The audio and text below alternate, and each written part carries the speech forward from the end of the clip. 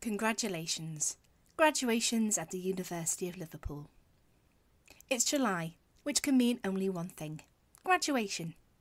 In this video, we take a closer look at some of the graduation ceremonies over the past 130 years. The early years. University College Liverpool. In the University of Liverpool's Special Collections and Archives, we are lucky to have a series of graduation photographs dating back to the late 1880s and very early days of University College Liverpool. One of the first female students was Elizabeth Beckett, who began her degree in 1887 and graduated the following year, aged 17. This was unusual for the time, as most women started studying for their degrees at 19. She took many subjects including Greek, Latin, ancient history and psychology, and comments from her professors show that she was an exceptional student who tended to overwork herself. She married James Kerr in 1889 and then later returned to her studies in 1903, whilst also having 2 children at home. Here we can see a Victoria University undergraduate examination paper from 1896. And we also have student theses from the 5th year architecture students in 1929. These records give us an idea of what the students had to complete in order to graduate from University College Liverpool in the early years and also later when we became the University of Liverpool. Victoria University Degree Day. In Elizabeth Beckett's Order of Proceedings for Degree Day 1888, we can see that her degree was granted by the Victoria University, which consisted of Owens College Manchester, Yorkshire College Leeds and University College Liverpool. It wasn't until 1903 that we were granted a royal charter with the right to confer our own degrees and thus becoming the University of Liverpool. In fact, on the outside of the Victoria building, which was designed by Alfred Waterhouse, we have 2 crests sculpted in terracotta, one representing the Victoria University and the other representing University College Liverpool. The Victoria University crest combines the emblems for each of the 3 colleges, whereas the other crest is what is now recognisable as the University of Liverpool crest. Elizabeth's graduation in 1888 was held in Owens College Manchester, which was also designed by Alfred Waterhouse. You can see a striking similarity in both buildings' designs, especially the Gothic towers and stained glass windows. But when Elizabeth graduated, the Victoria building was only at the planning stage. She would have spent most of her studies in Liverpool in the old converted asylum building, and so her graduation would have been in a much grander college building than she was used to. When she graduated with her second degree in 1904, however, she would have studied in Waterhouse's iconic Victoria building, had her degree ceremony in Liverpool's St George's Hall, and would be a graduate of the University of Liverpool. Out of the 56 graduates listed from the 3 colleges in 1888, only 5 came from University College Liverpool, and 4 of these were women: Elizabeth Beckett, Jessie Auld, Sarah Birch and Elizabeth Jane Owens. The ceremony programme is relatively short in comparison to later years, with a formal procession of the university officials entering the hall, followed by the 56 graduates receiving their degrees in alphabetical order. In comparison, for July 2022, at the University of Liverpool, 5,387 will graduate during a week-long celebration and 13 ceremonies in the Philharmonic Hall. Elizabeth never went on to paid employment after her graduation, but remained a well-educated housewife, ensuring that her children went on to study at the University of Liverpool too. Her daughter also studied classics and Latin at the university and became Lady President of the Guild from 1926 to 1927. Gowns, gags and graduations. In the years following the Royal Charter, graduations took place in various locations, including the Victoria Building, St George's Hall and the Philharmonic Hall.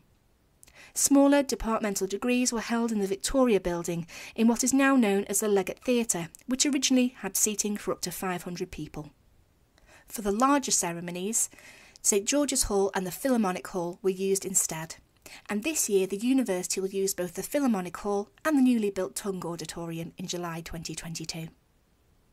Many of the items on a graduate's itinerary in 2022 were the same as the 1950s. get your graduation robes, have official photographs taken, and then go for a celebratory meal with friends and family in town. One memoir comes from a geography student who studied at the end of the 1940s and provides an idea of what her day was like. This memoir comes from Elizabeth Jean Folds. Graduation at the Philharmonic Hall was an occasion. Wonderful to have that authorisation to enter the carpeted dignity of Ravenscroft and Willis to be fitted with a gown. Women graduates wore their mortarboards. The men tucked theirs under their left arm. Consequently, there was always a chance of exchange with a male colleague if one's cap wouldn't balance or seemed to come over one's ears. Afterwards, there was the usual photo sessions before repairing to the Cardoma in Bold Street with family and friends. The later ceremonies themselves also included a bit more humour than the very early days.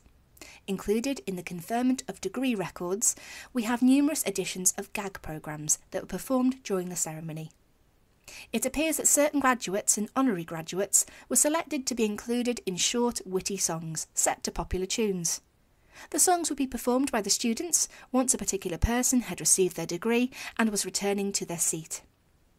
The gags were a way for the students to honour their friends and fellow students, as well as other officials and dignitaries, and have something light-hearted at the ceremonies.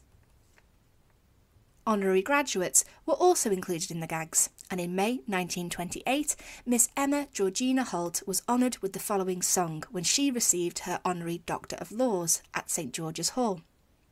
Miss Holt was a benefactress and part of a family of women who has connections to the university over many years, and the Holt family wealth stemmed from their merchant and shipping businesses. Ava Melly, Emma Holt and Jane Brandreth Holt were all patrons of the university in its early years, and the trio used their privileged position to support study at the university, especially for women.